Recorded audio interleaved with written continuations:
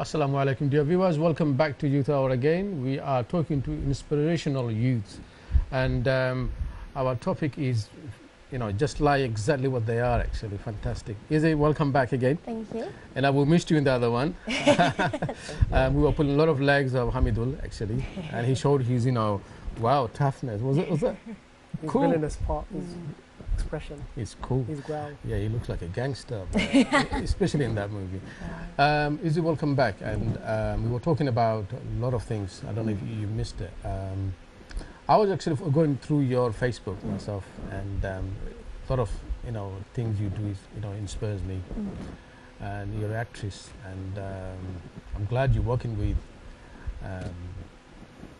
Hamidul and yourself. It shows the beauty of different colors coming together and different community coming together. Yeah. It's so important for everyone, actually. Yeah. In London, we're proud of multiculturalism, and that shows it, and especially time of every day we're in the front page of the paper, the extremists and terrorists. Some people are doing these things, but we all seem to take. All of us are in that line, but that's not the case. Islam is a way of life. It's really peaceful. It's lovely. It's amazing. But some people are doing those things. Yes, those are criminals. They shouldn't be linked with Islam. This is something they're doing. Let it be. And I was, saying you had a party, Father's Day. It amazed me. It's fantastic. Would you like to? Yeah. So my brother, sister, and I all live in different parts of the country. So it's always really nice when we all come together. So yeah, we all travelled back home for Father's Day. My dad had been away. So we wanted to surprise him a little bit. So when he arrived, we told him there was a surprise for him in the garden, got him to close his eyes, brought him out, and then, went, you can open your eyes, 3, 2, 1, and we pelted him with water balloons. Poor guy. I think he thought he was getting maybe a bike or something, but He no. probably had his hopes high up. Like, Yeah, I think he was excited, really and then he gets water balloons. excited. Yeah. Kind of funny. It's hilarious. Yeah, filmed it and obviously put it on the internet for No, everybody it was to see. amazing. The humor you showed and the respect Yeah. and the love. That's very Yeah. important, isn't it? On Father's Day, and he's coming for a fun, and he had a fun. Yeah. And did he get to hit you? Anything? Did he get to? Yeah, I think that's what my mum said in the video. She said, we need to give him something to fight back with. But yeah, I mean, my dad's, he's getting older, but it's nice that he's still got a really good sense of humour. He grabbed them and lobbed them at us as well. So. What kind of gift did he get? Did he get? I'm sure he had some other gifts. Oh yeah, he got Not something apart else. from that. Yeah, so. other than the water balloons. Oh, what did we get him? I think we got him another gas bottle for the barbecue. 'Cause he likes to barbecue and things. That's nice. So I'm from the country, so like having evenings in the garden. That is lovely and because things. in our community we don't do those Father's Day or Mother's Day. We don't do these things. Yeah. So get to see you guys doing it. It's something for learning process as well. Yeah. Problem here, we say let's do every day. What do you mean? We don't even do every day. We can't do every day. Yeah. Honestly, to be honest, we Yeah. can't do every day. Yeah. So we don't even, most of us don't even do it. Yeah, that's true. Yeah. And sometimes it's so late, like your father passed away, like my father passed away. It's too late to have fun with him. Yeah. Do you get me? Yeah. So sometimes it's too good to use those events and those kind of Yeah. stuff. It shows you express yourself to your parents and look, Yeah. we love you. End of the day, you are, one of the best things we have. Yeah, yeah. It's good to see that humor as well. Anyway, don't try that at home. No, absolutely. No. I'll be. Are you thinking about making a Mother's Day like that? No, my mom would kill me if I threw water balloons at her. No way. It's out of the question. Ask Hamidul to do it. So he might do it. His role is villain. Maybe So me and Hamid will go throw water balloons at each other, but with our parents, we have to sort of be respectful. So how long you been working with Shuhel? When was it? It was several months ago. Yeah. I can't remember the month. Yeah, I think it must have been maybe roughly 3-4 months ago Yeah. that we met, and it was just it was our first meeting, and I met Izzy through a mutual friend. She mentioned Izzy, and I did a little bit of research about Izzy, and I found out she had a lot of theatre experience, which I thought was very very exciting. And I invited her for an interview, and we just spoke, generally about her experiences. And then I told her about Classified Freaks and the vision that I had. And then I had a sample script. It was just a 2-page script, purely for rehearsal purposes, for her audition. And right there and there, we read through the lines, and I saw her saying the lines, and I was very impressed. She had this natural charisma and presence, and you could see very evidently her theatre sort of experience coming through. It was fantastic, you know. And would you able to say just one line of that? One line, okay. Do you want me to direct it at Sean? Or? Yeah, go on, whatever. Okay. Yeah. It's just a little bit. Well, go on then. Tell me, what exactly did you see? I saw a man on fire, and I'm not making it up. Sorry, would you be able to do it in the camera? My camera? Yeah, because then we can see it. Go on. Right towards the audience. Well, go on then. Tell me, what exactly did you see? That's convincing. See, that's what I saw. That's the meaning, you know, phase you are really serious about. Yeah, I think. If you said, do you have any funny one? A funny one? No, she's quite a serious character, and I think it is because so many people don't believe her, and the person that she's questioning, you know, she's saying, you know, oh, so what did you see? And the person's saying, no, you won't believe me if I tell you. And obviously she knows that there is something there, and she'll be the one to believe her. So yeah, she's quite serious. She really believes in this story that she's trying to uncover. She'll have. I'm looking at making her character a bit more comedy, you know, because humor is important. I think it's too serious. Anything from your play, something funny. Just I didn't have a funny character in my play either. I was very strict. They're taking it too seriously, aren't they? I know, yeah. It was something like my cast. A very dramatic actor. No, I was playing a. Your poor dad. He should have took you seriously as well. Something's gonna come. This way she can win an Oscar, because the Oscars got serious performances. So. No, but no, I tend as an actor, can you make anything up and make people laugh? Can you do that with your first expression? I'm not very good at improvisation. That's the thing. I have a couple of colleagues who do a lot of improvisation work. They go, they do shows every week where they just make things up based on audience suggestions and things, and they create these entire stories just by going off what the audience says, just by one bit of stimulation. And it's actually something I've never particularly been very good at. I've not really ventured into improvisation. I'm kind of get the script, really work on it, delve into, subtext and, action the script and things. So yeah, sort of more head thinky rather than... No, he switched you. He was fantastic, honestly. He was really serious in your face, in your eyes, and really up for it. Your funniest moment in play, anything comes into your head? I think one of the funniest sort of scenes I've ever done was it was a collective scene which made it funny, but we were playing hippies in a commune back in the 60s, and there was just this scene with the speak stones. Obviously everybody only speaks when they're holding the stone. And it was just sort of unravelling all the conflicts that are going on in the commune. It was just a very funny scene. I think it was just the characters really, and just all the actors together is what made it funny.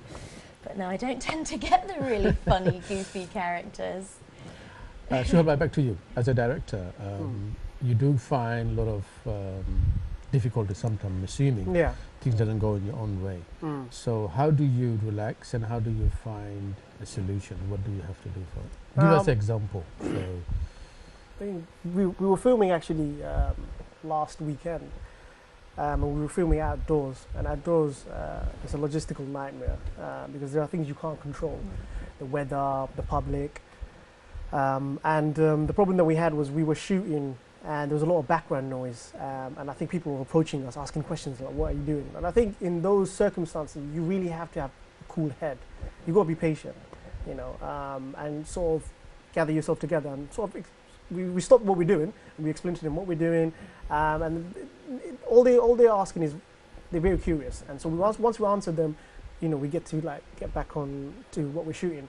Background noise also something that is a bit tricky, and we probably have to move somewhere else, or if we do end up shooting, it's in post-production they'll have to sort of I'll have to filter out the sound. I'll have to edit it. So what are the opportunities for young people?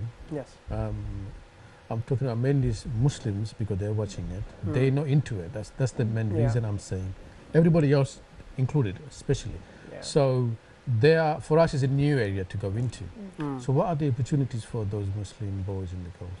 There's plenty of opportunities. You know, there's different areas they can go into. It doesn't have to be specifically acting. Could be being a camera person. They could be a sound editor or a video editor. You know, they could be a visual effects artist, a music composer, and there's they can do a media course, which is a perfect way. They can go into college and do a media course, and that'd be the best way to get exposed to the media industry. And from there on, they can sort of get into workshops. And there's different organizations out there that do offer workshop and opportunities for young children who want to get active in filmmaking. I think now it's really booming. And if kids want to know how to come across it, you know, you can go to your local council, you can look on the internet, see what's about in your local area. So yeah, you really have to sort of actively look, or if you know someone. That's obviously. So when you say booming, what does it mean? Booming means people are going into a bigger. Yeah, booming as in it's a growing industry, and I think, especially within our community, I think now people are taking it a bit more seriously now, and they're really engaging in it, and they're seeing that you can make a career out there, and you know, it's creatively really engaging and motivating. And myself, Izzy, and a few other filmmakers who come from the Muslim community, quite prominent. I think they're really inspiring kids. And I think kids, you know, now they're going out there with their camcorder or their phone and they're making little projects. But yeah, there's definitely opportunities out there. You just got to look for it. You see, in your play, do you get a lot of young Muslim boys or girls, or even in the audience? Have you met any of them? Yes, I mean the company that I'm working with at the moment, Talent Match, they're very specific in the fact that they want to be very inclusive, because to be honest, there are, you know, not as many roles for different ethnicities out there, but and I think it's so important to be inclusive. So Talent Match, if anyone's interested in acting, definitely look them up. They're very inclusive. It's roles for everybody. But yeah, I'd say there's youth theatres sort of all over London. I think youth theatre is a great way to get involved. You meet like-minded people, you can do a show, you can be in a theatre and get professional experience, really. But I mean, even if you're nervous about joining something like that, yeah, just get some buddies and just go out and make a film yourself, whack it on YouTube, and yeah, just see what happens. And you'll get better and better the more you do, and then you can kind of work up the confidence to join these youth theatres. Absolutely. But yeah, they are out there, and there's so many more roles coming up. So yeah, I think just like Shuhal said, it's not about only acting, isn't it? No. It's you can get into so much stuff. You could do. It's almost like a lot of things you can do. You know, get involved with, and there's a lot of money there as well. If you can go up, it's a lot of money. You know, I mean, I can understand being a Muslim and coming from a Bangladeshi background. There's certain things you can't compromise on. You know, religiously, there's certain things that we can't do or say. So I think you have to sort of really assess it, the opportunities that are given to you, and then look at it and say, okay, what's my intention, and you know, what's the overall sort of end goal. And as long as you feel as though that you're not compromising your religion, and you know, obviously it doesn't really push your parents away from you, you know, in a negative way, you know, then yeah, you have to pursue it. But you know, you really have to put it into context, and you know, consider it, you know, give it considerable thought. You know, you can't just get into something. You know, and so even if you want to make a drama in your own perspective, okay, if you don't know, how would you make it? Yes, you have to learn, you have to do it, and then you do your own one. If people like it, it's good. If people don't like it, pick it up. Me personally, there's a lot of stuff out there on the internet, especially YouTube, tutorials on how to make films, edit, act in it. There's a lot of stuff out there. You can even go to your library, read books, get involved with your local council or library, you know, where they do activities, you know. So I think you just have to ask your school, your parents, any family members or friends, and they will lead you in the right direction on how to get involved. Or they can just, do something on their own with their phone or the camera and put it on social media. And then someone say, hey, why didn't you put it on YouTube? And they'll point them in the right direction. It's the smallest of thing, and they'll, you'll be off. But tell me about your Classic Freaks future plan. How big do you want to be? Right. And what's your plan to be there in the next 5 years? What's your... Well, I don't know if they can see it. You can see I'm wearing the T-shirt, Classified Freaks. The goal, inshallah, is to obviously finish the 6th episode. So Classified Freaks, just to sort of explain what it is briefly, it's a 6 episode superhero web series on YouTube, and roughly each episode is about 25 minutes. And that's series 1, 6 episode for series 1. And my hope is that if we get a good reception, good feedback from the audience, that I'd like to do a series 2, and we may crowdfund that. So that way, actors can get paid, and sort of we can get more exposure. So that's my aim. But really, we're working on the first season, and I'm really working hard at it because there's a lot of visual effects work that I need to do, and we still got a lot of filming. We're partially shooting episode 2. So as you can imagine, there's a lot more stuff that we need to film. Izzy's got a lot of scenes that we need to really get cracking on filming. So it's not easy. People have to be available on the same day. The weather has to be right if we're shooting outdoors, scheduling. So there's a lot of things that have to come together. Is it mostly outside, or you could do it inside? Partially it's outside, but I'm really looking to shoot a lot of stuff indoors also. So I think episode 1 we did shoot quite a bit of stuff indoors, which is always good. Because I think if you shoot outdoors, it's not realistic enough. If it's all outdoors, people are going to be thinking, how come there's no indoor scenes? So we're trying to keep that balance. So if I ask you regarding the story, yes. I know you don't have to say everything, but Yeah. just to for our viewers, yes. just to get a glimpse of it, like I'm sure it's not dancing and singing. No. Nothing like Bollywood. Nah. So you want to it's explain? cool. Just a bit of a story, how it's going to be. Mostly it's for young people, isn't it? Kids and all that stuff. So they may be. Yeah, the target audience is a young. It's for younger viewers, but to be honest, it's a universal sort of series. Anybody can watch it. Doesn't matter what age you are. It's about a group of individuals who come to realize that they've got superpowers and that they're being hunted by this organization that wants to control them. They don't want society to know about these individuals. And obviously Letitia plays a journalist who comes from the media side. She also represents the audience.